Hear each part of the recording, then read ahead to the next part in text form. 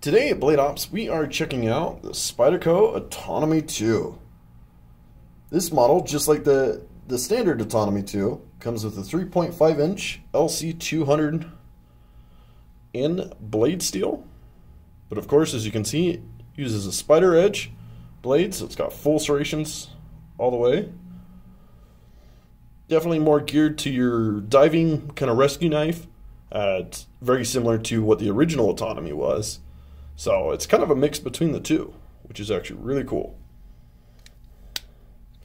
Has that incredible, reliable, super snappy action on it. Definitely one of the better autos. So yeah, you could probably take that thing underwater and fire it just fine. Uses a nice textured G10 handles. So if you're wearing gloves or anything like that, it's not going to be slipping. Nice little safety lock on here as well, so you don't accidentally fire it, because it does use quite a kind of a big button that sticks out, so it's easier to get to.